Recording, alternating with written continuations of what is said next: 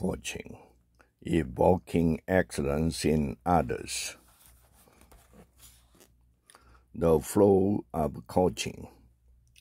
This chapter will serve as an overview of the whole coaching process, what I'm calling the flow of coaching. The presentation is linear, and our experiences, conversations, and lives are not. Consequently, the flow is usually not as simple or direct as is shown in the text.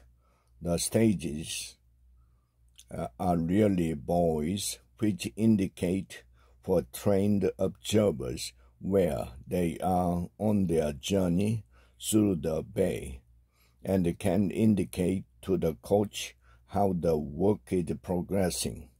The point of the chapter is to identify the indicators and provide a framework in which a coach can think and design.